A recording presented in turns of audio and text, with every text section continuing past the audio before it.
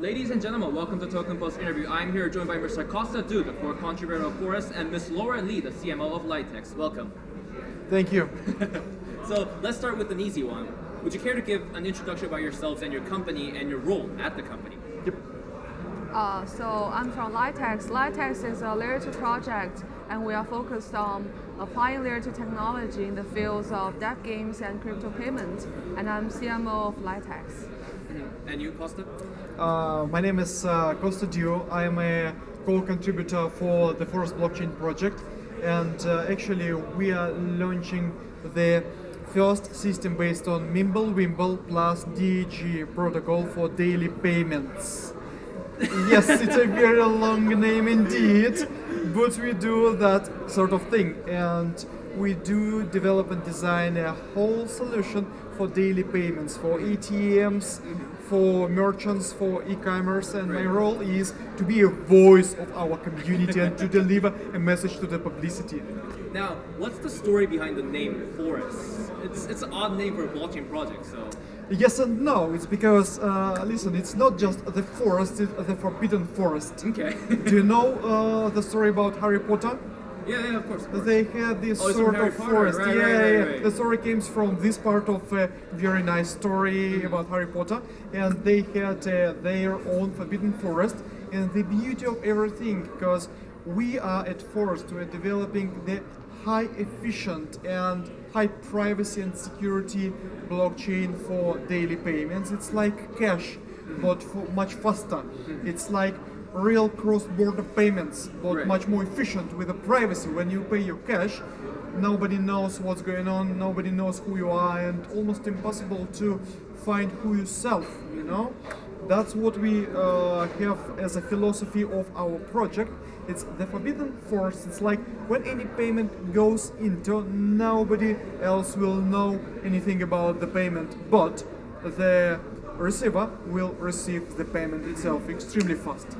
Now, LITEX is a company focusing on Layer 2 protocols or technology itself. So now, would you care to elaborate further on what LITEX does? At first, we developed the Layer 2 technology based on Bitcoin, and we launched our testnet in last year, October the 24th, and achieved several technical breakthroughs like Lightning Network, channel expansion and partial withdrawals, atomic swaps between BTC and ERC20 tokens to start, and distributed fast routing. And after that, we built our Layer 2 based on Ethereum, and we launched our commercial scale Layer 2 product demo in December the 1st last year. And recently, we are going to launch our official commercial scale open source Layer 2 product. And after that, we'll do a lot of things in crypto payment. Now, you mentioned a little bit about the field that LITEX is interested in. Now, Layer 2 technology is vastly applicable. You can implement Layer 2 technology for various reasons. You can use it for payment, you can use it for transaction, you can use it for contracts. So which field is LITEX currently looking into? What field are you guys interested in currently? The field we are interested in are mostly debt games, because we saw the prosper of EOS debt ecology from last October. Actually, that's why we begin to build Layer 2 based on Ethereum, because we can see a daily inflow of over $1 million. So that's quite. I think that says something. It proves that that games is an applicable scenario for Layer 2 technology, and we think that with Layer 2 technology we can make the Ethereum debt ecology prosper, and even better than EOS debt ecosystem. Yeah. So, Kosta, what's your take on blockchain games? You like them? You don't like them? What do you think is left for blockchain games to be, fun or available to the public? To be honest, it's better to have games on the blockchain is because it's like decentralized and more trustable. Let's say if you play a casino, and if a casino belongs to a single person, you never know what's your success rate is going to be there. But when the game is on the blockchain, everybody do understand the code and can go deeply if they are tech savvy and do have some knowledge about it, and to confirm that you have real success to win. Right. Now, one interesting factor about Forest is its consensus algorithm. Now, Forest uses a DAG consensus algorithm. Now, currently there is POS, POW, DPoS, and DAOs. There's a lot coming out, but then what's different? What is DAG and what's different about DAG? We employed and implemented the DAG. It's because we keen to a high efficiency. Let's say if you would like to purchase a cup of coffee, will you wait for 10 minutes when your payment will be processed?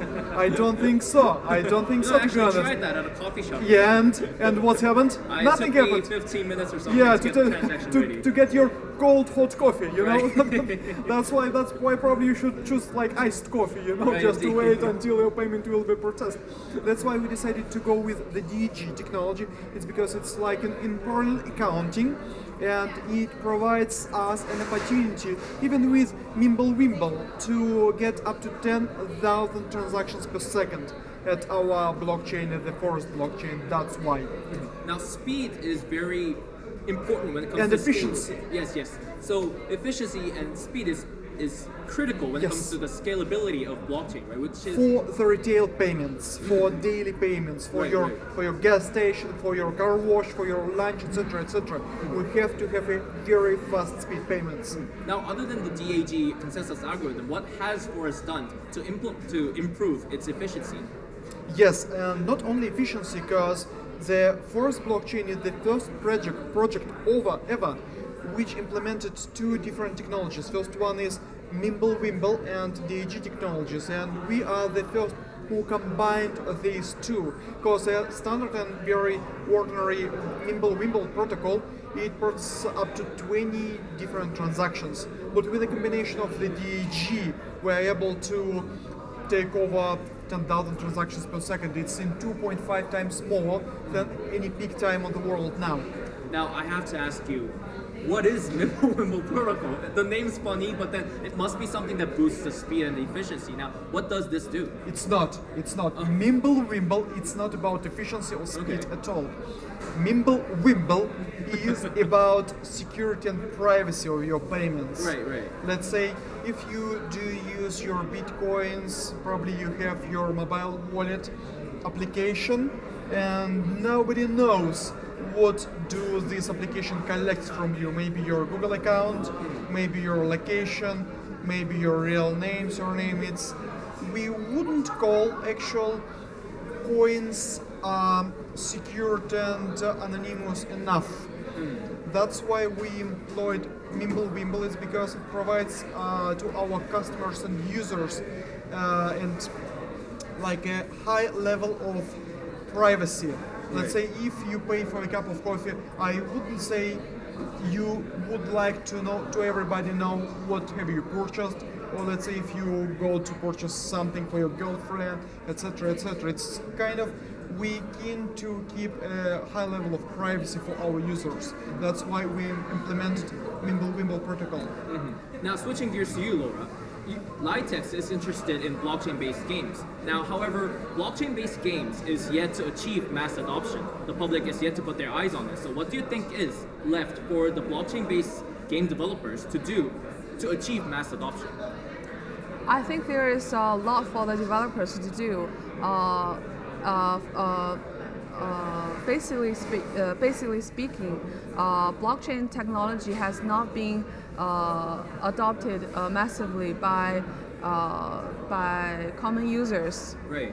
And the game experience is not good enough and not fun enough. Right. And for the developers, there are a lot of challenges. Like he has to be familiar with the token economy, and he has to be familiar with with the secondary market Right. or token market, and he has to be able to design a game that is fine enough. So they're just given more work, right? Yeah, I think it's even more complicated than the regional mobile games. Besides, they need to be familiar with the community culture. Right. Community is a big thing when it comes to blockchain. That's quite different from original games. Now, this question is for both of you guys. You are here in Korea now. So, what brought you to Korea? What are you guys looking for here? Start with you, Kosta. Korea, from our point of view, Korea always was on a very emerging edge, and let's say Singapore, Korea, Japan. I was hugely surprised when I knew that in Japan, when you pay in Ethereum to your suppliers, some to service suppliers, it happened maybe a year or two, even 2 years ago, they add some VAT to their invoice when you pay in crypto. Okay. And they pay taxes when they receive payments in cryptocurrencies. Okay, that's alright. I wouldn't say anything on it, but Yeah, but it surprised me massively. But here in Korea, we witness that it's a very vibrant region for the very first adoption, and it's a very vibrant market because of payments. Because I do believe and I do witness that Korea, it's like a country that got built to like core payments, very fast, efficient payments, and even I tried to pay to a cafe for a coffee, and it's hugely efficient. And even some people in Africa, because I travel to Africa often, to sub-Saharan Africa, some local banks just copy-pasted Korean and Chinese technologies. That's why we expect to meet many followers, contributors, supporters who would like to be a part of the Forest project and who would like to join us, because your guys, it's a very brave nation to be with. Now, as for you, Laura, what are you looking for here in Korea? Actually, we are looking for a lot of cooperations here, and we value the Korean market very much. So you guys must have traveled around the world and visited blockchain industries around the world. So from your own perspective, which country do you think is on the forefront when it comes to developing blockchain or pushing the industry of blockchain further? Start with you, Kosta. Yeah, you're definitely right. I do travel pretty often, and I have like, do you know how pilots count their experience? By like hours in the sky. That's why I could compete to them, because I have maybe much more hours than they do. And yes, I definitely visit different countries like Singapore, Korea, China, Japan, Switzerland. Even I've got some experience with Estonian electronic residency to become like a resident of Estonia, and you'll be able to launch your startup there, and it's possible to obtain an e-money license there. And yeah, but I would say I would like to emphasize 3 major countries. First one is Singapore, second one is Korea, and the third one is Switzerland. These 3 countries aren't only like early stage adopters, but they do implement and employ the blockchain technologies as first countries. And let's say Switzerland, they do launch some STOs, and it's possible to register your legal entity in Switzerland and to run your STO campaign. It's legally there, and it's like it's a piece of beauty and safety for your business. Right. As for you, Laura, which country do you think is on the forefront of developing blockchain industry? I think my answer should be Singapore and Korea. Well, Singapore is a quite efficient country that connects all the major cities around the world, and is financially free, and it has more. It's more suitable for startups, especially for blockchain startups. So that's the reason I love Singapore, and I think Korea is awesome too. because the high quality of projects, awesome medias, and the relatively friendly regulations. Mm-hmm. Yeah. Well, Mr. Du, Ms. Lee, that is all the questions we have today. Thanks so much for your time. Okay. Thank you. Ladies and gentlemen, thank you for tuning in. That was Mr. Kosta Du, the core contributor of Forest, and Ms. Laura Lee, the CMO of LITEX. Thanks for watching.